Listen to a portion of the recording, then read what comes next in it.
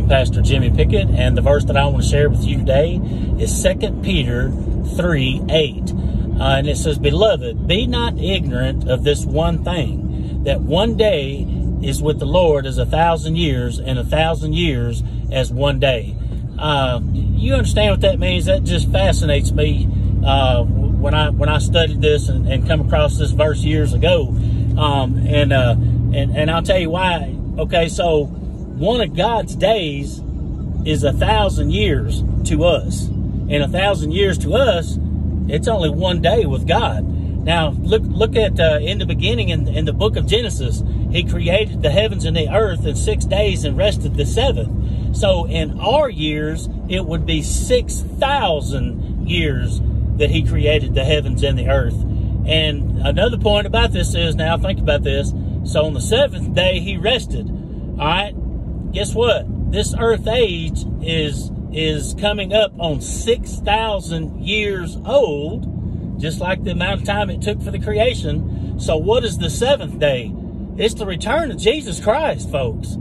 Revelation chapter 20 is when He comes to this earth to establish the kingdom of God. And the point that I want to make to you is it's going to be the millennium, the 1,000 years teaching that'll be on this earth when Jesus Christ returns. And we have so many of our brothers and sisters who are lost in the world today.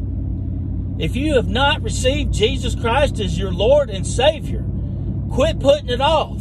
It is a free gift, a free, beautiful gift, and you're running out of time. If you have not been saved, it is so simple. Get on your knees and pray to God and say, "God, I recognize your Son, Jesus Christ, as my Lord and Savior.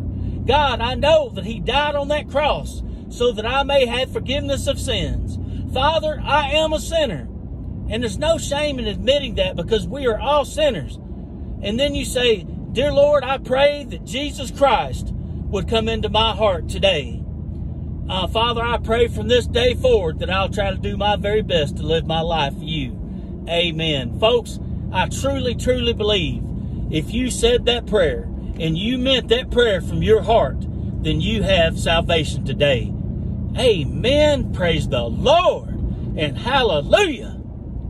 Now, for us that are already saved, again, we have so many of our brothers and sisters who are lost today, and it is our job as Christians to get out and spread the gospel of Jesus Christ. Get out there and plant seeds of God's word.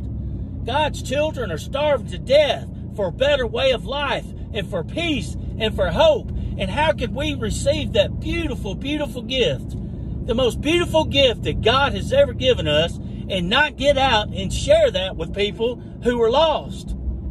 That's very, very displeasing to God.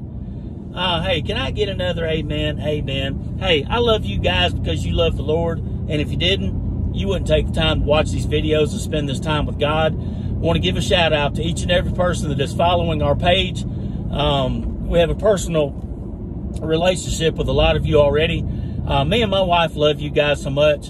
And, man, I always say I can't help it. When I say those words, I love you so much. It just, man, I can just feel the spiritual connection with each and every one of you as we are brothers and sisters in Christ. Hey, me and my wife are praying for you, praying for your families, that God would bless you and build a hedge of protection about you. Thank you so much for spending this time with me in the Word of the Holy God. Thank you.